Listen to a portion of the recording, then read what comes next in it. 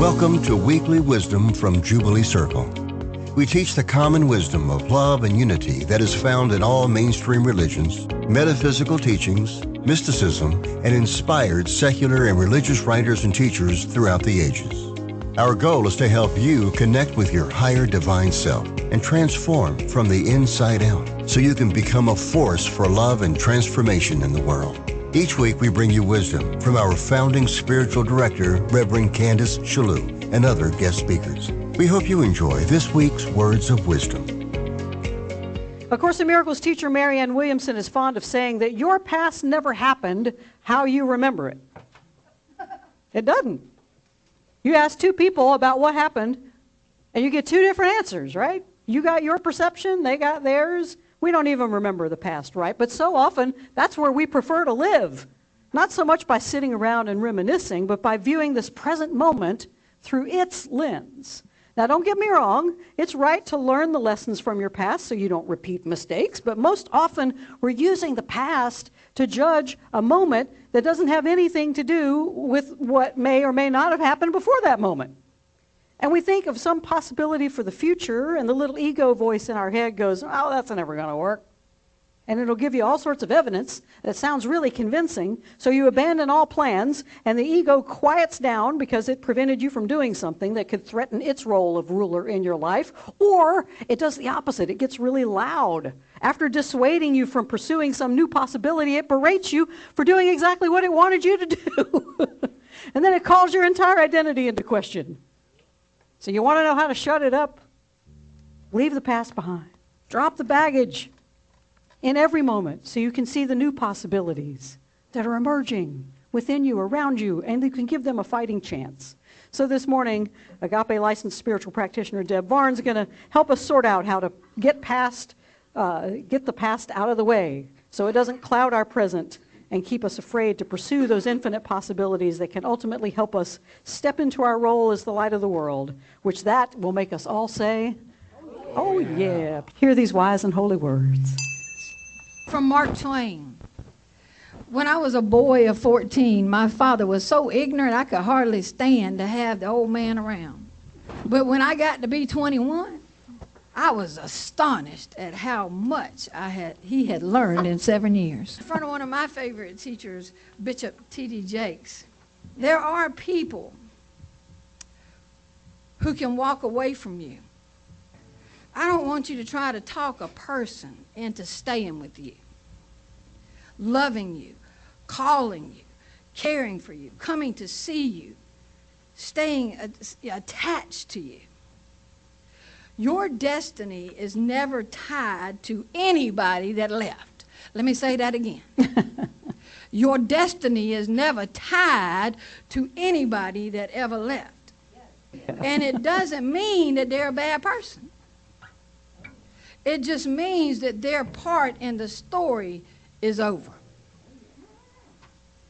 And you've got to know when people's part in your story is over. And then from one of my favorite teachers, Joel S. Goldsmith, the kingdom of God is within us. The whole of the Godhead is to be found within our own individual being. Not in the holy mountains, nor yet in the temple at Jerusalem, but within us. Let's begin today, this, as I always do, in evoking the spirit that is within us. Just a short prayer.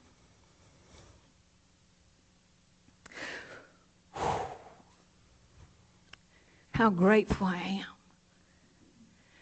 to be here right now, to be in this moment with so many beloved, mighty companions, both in the room and in YouTube land, in consciousness.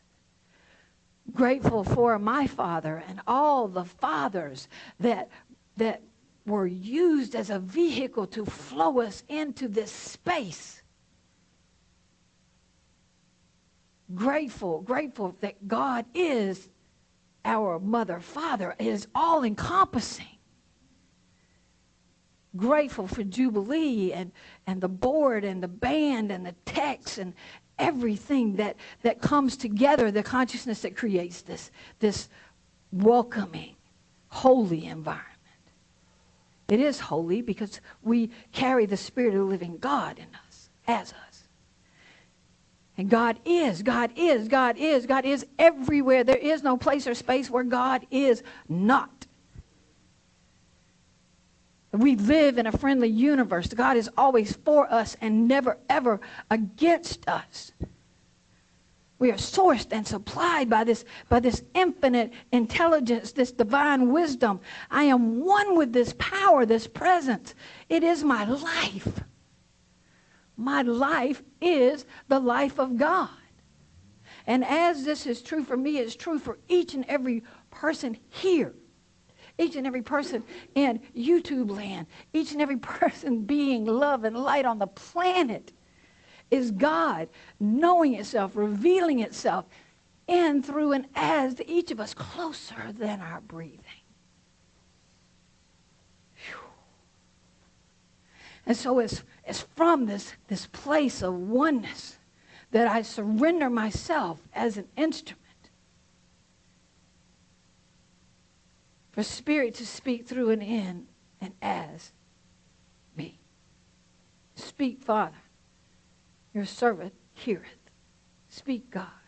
Spirit, your servant heareth. And so I bless our time together. I bless each and every person. I bless each and every journey that is represented by the folks that are here. That we are indeed walking each other home. Mighty companions for a mighty journey. I bless each of us. I bless the musicians. I bless the music. I bless the tech. I bless the board. I bless Jubilee Circle. And call this time good and very good, and it's already complete in the mind and heart of the infinite. Amen.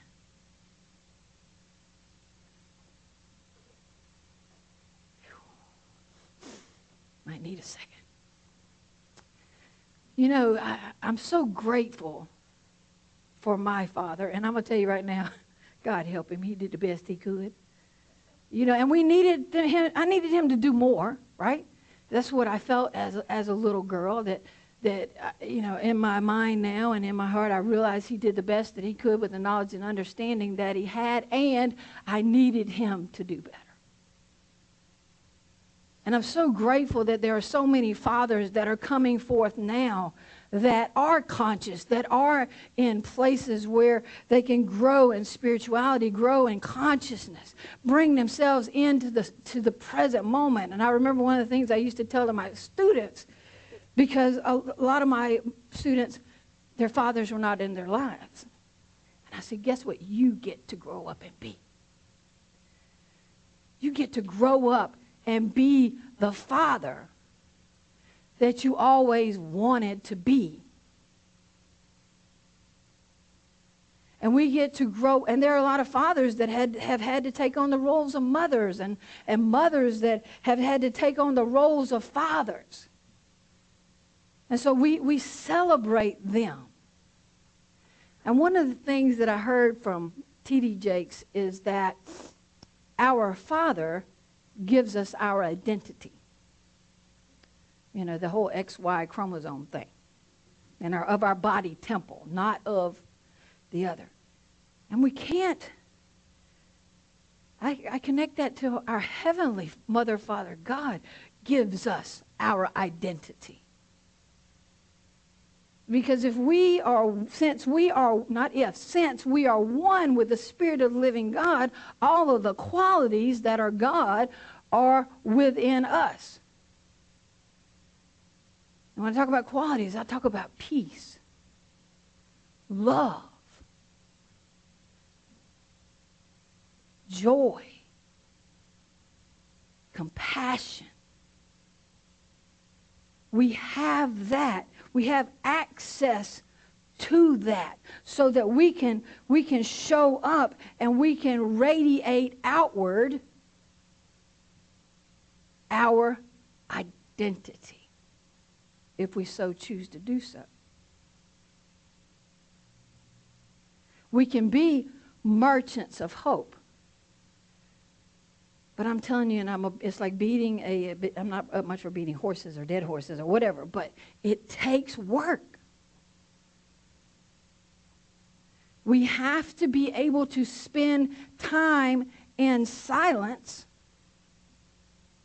and quiet and stillness so that we can get to know our consciousness, and as Reverend Michael says, what BS is running the show. And he's not talking about the other BS, he's belief system. Okay? What belief system is running the show? Is the ego running the show? Or is spirit? We're leaning into spirit, and spirit is running the show. And it's either love or fear, and some continuum of that. And so as we sit still and in silence and quiet, even if it's a split second, it's enough to start the flow of spirit. And a lot of fathers are doing that now. A lot of mothers are doing that now. And so what the invitation is for all of us is to begin, as Reverend Michael teaches, to experiment. What would it be like if I just take 5 minutes in the morning? I find a place that's SYBD. Sit your butt down. And be still, or focus on A Course in Miracles mantra or something like that. Just 5 minutes. Take a breath. Well, I don't have time to do that. Well, I can tell you one thing. Time expands. If we spend 5 minutes in the morning, I find that I have more time and get things done more efficiently, effectively. Now, if I showed up at work and I am unmeditated, it's not going to go well for anybody. I know myself. I go over to a friend's house, and they can take one look at me and tell me I hadn't meditated. Go home. And take time to spend that time in silence. And things that we cannot control are circumstances. We can't control if somebody wants to walk out of our life. We have no control over it. I have a mantra that Reverend Cynthia Ambrose gave me, and that is, I am connected to everything and attached to nothing. And I've revisited that mantra. But that doesn't mean I'm not committed. I am committed to serving at Jubilee Circle. And I'm not attached. Because attachment is an attempt to control the uncontrollable. I can't control what happens at Jubilee Circle. All I can control is myself and the work that I'm doing in my own consciousness and how I choose to show up in life. I am committed to a beloved. I'm committed. I'm calm. I'm consistent. And I am not attached, because I can't be. My only attachment is to the Spirit of the living God.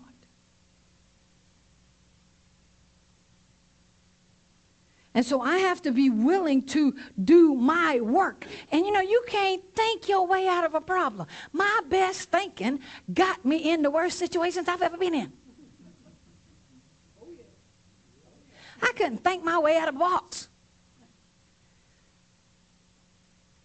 But so many people want, I got to figure this out. And, as soon as I figure it out, it's going to be all right.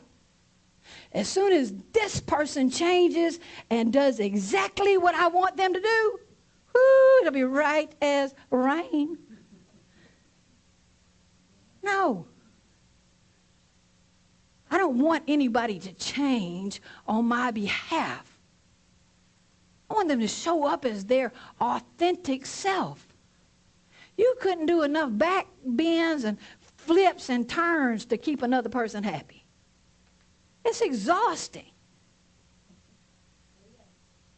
But my job is my own consciousness, to raise my vibration by doing the work.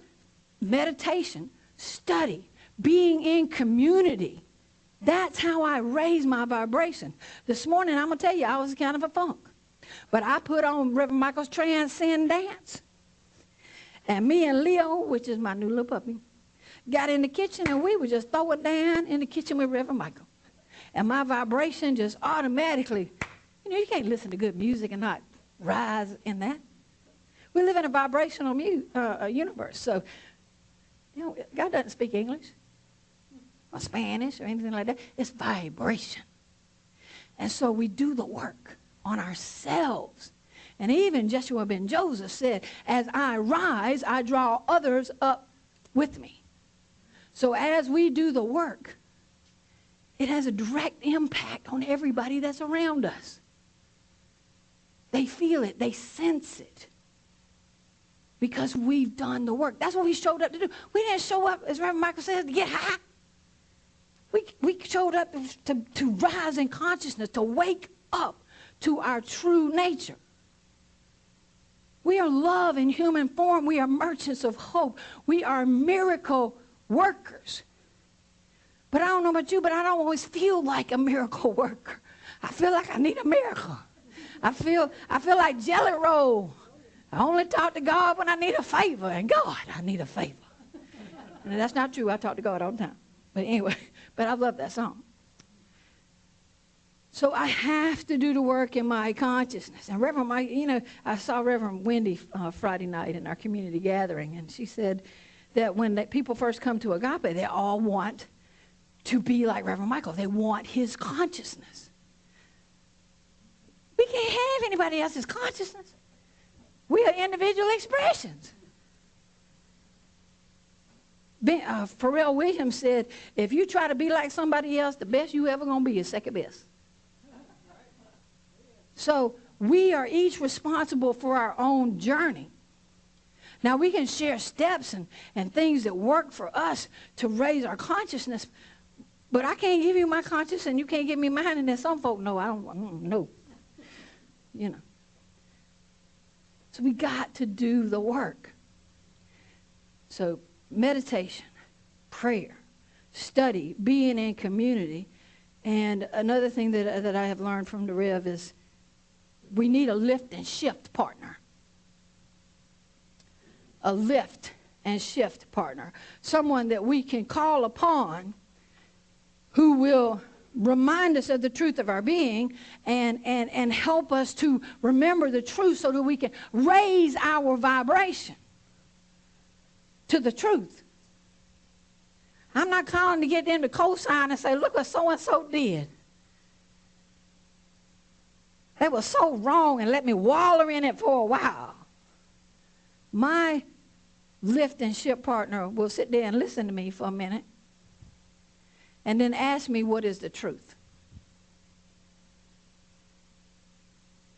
And so Jen Norton, my beloved partner, and I just visited her this weekend, is my lift and shift partner. I am her lift and shift partner, so that we shift our perception back to reality with a capital R, which is the only thing that is happening here is either love or a call for love.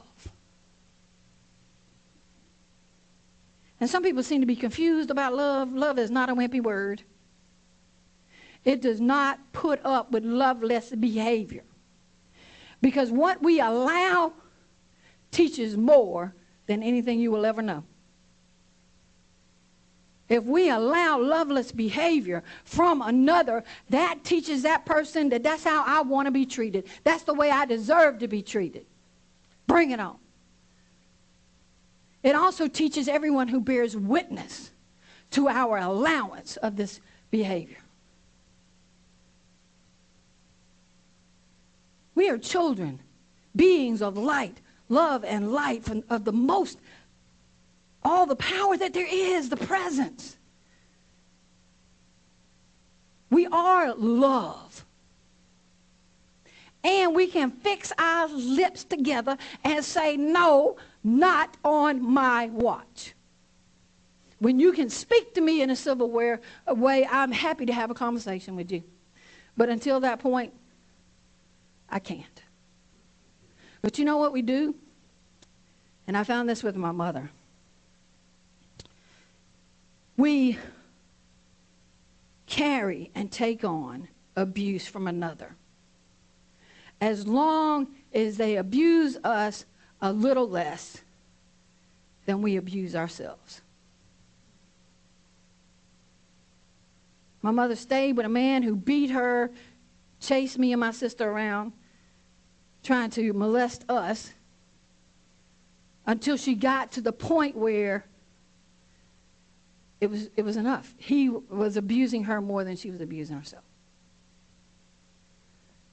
And you know, there's a way of escape that is always made.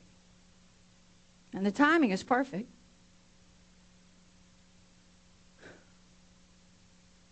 We are love in human form. We are here to represent the presence. But unless we have done the work on ourselves and on our consciousness, we don't have anything to give.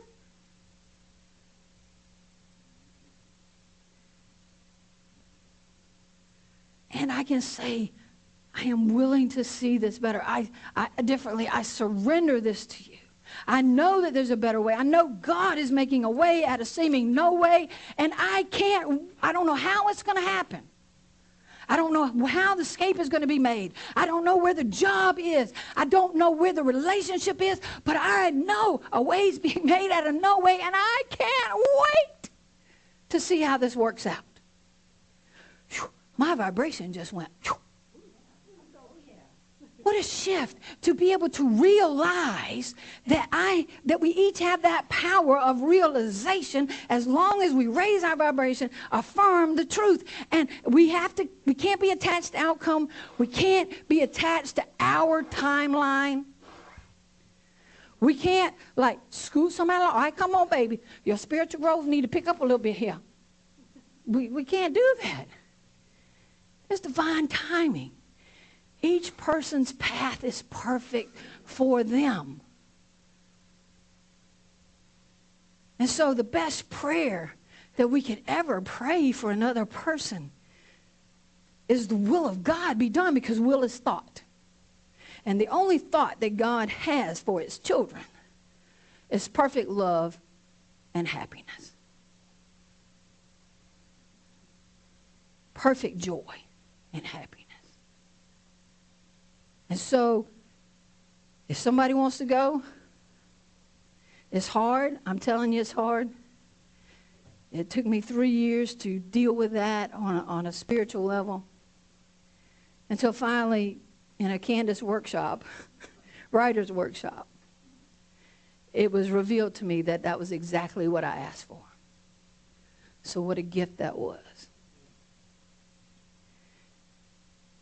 If someone that disconnects from you, can't be with you, don't take it personal. It's not about you. What is about us is our consciousness and our work. And we have to forgive the past, because it is never, ever.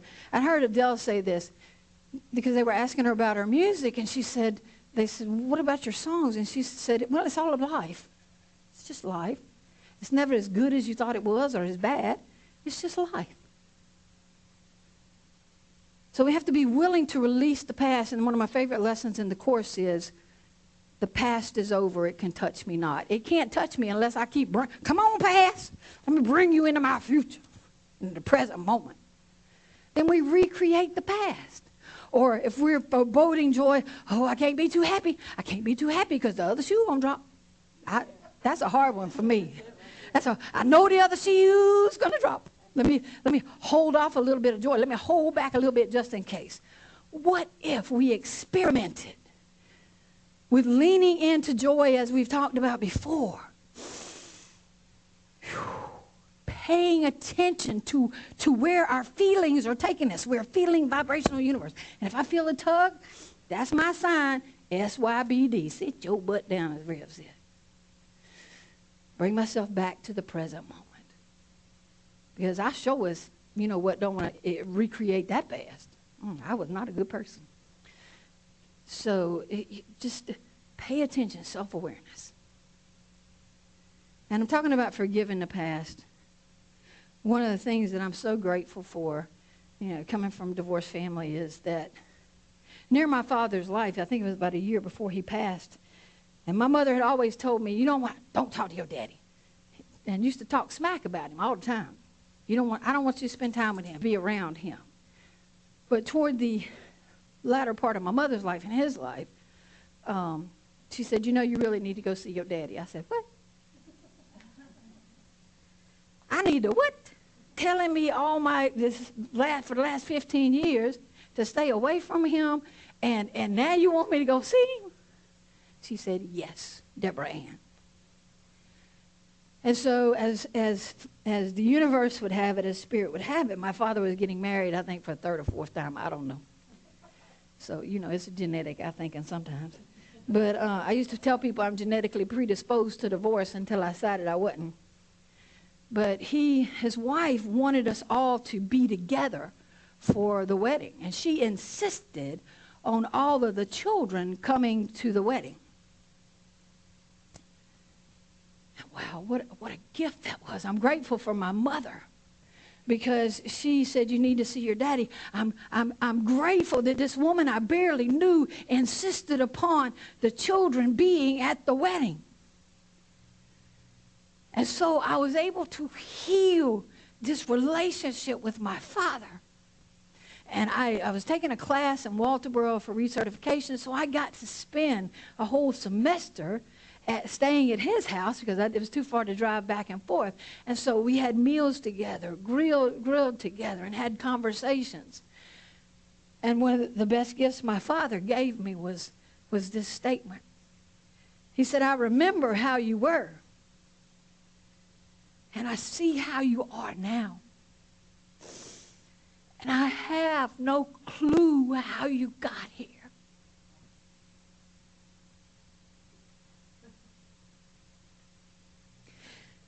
I took a breath and I said, Daddy, it doesn't matter. It doesn't matter. We're here together now.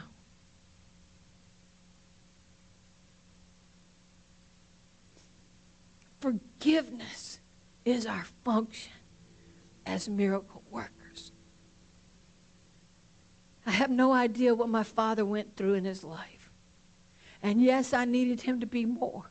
But I was so grateful to go fishing with him, to work on projects with him just for 6 months to a year. And Christmas Eve that year, my father was at my brother's house with my mama, my stepdaddy, my daddy, and my stepmama, and everybody was all in the same house, having a great time. And my father walked out on the porch to walk me out. And he watched. I saw him in the rearview mirror. He did not take his eyes off of me. My father loved me. He didn't know how to show it early on. And he did the best that he could. And I have a power and a presence within me that has never, ever left me or abandoned me. We each have this to lean into. That is our full-time job. Our consciousness is our responsibility. And I invite you to experiment, because you don't want to be in the same space this time next year. So catch a vision of the person you want to step into and show up as. Because we go into these places, we go into the upper room, and then we come out and we do life. We do life. We do what's in front of us. We do what Candace did in the parking lot when she saw this person in anger as a child of the Most High God, and greeted him with love and peace, the presence of the alternative. That's what we get to do. We experiment. Try it out.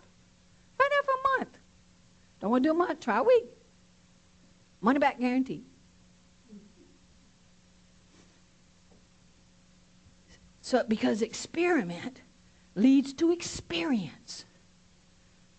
And experience leads to realization.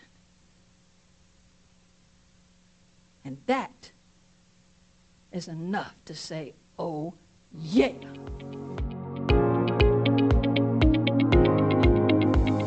Thank you for joining us for Weekly Wisdom from Jubilee Circle. If you enjoyed the program, we hope that you'll support us by leaving a good review of this podcast wherever you download your shows. We also hope you'll support us in other ways, either by becoming a subscriber to our YouTube channel and our weekly newsletter, or by supporting us financially. You can find out how to do all of that by visiting our website at jubileecircle.com. Many thanks to Audio Coffee from Pixabay for supplying our podcast music. Join us again next week, and until then, take the words of Meister Eckhart with you. If the only prayer you ever say is thank you, that will be enough. We thank you for your time and wish you the kind of week that'll leave you saying, oh yeah.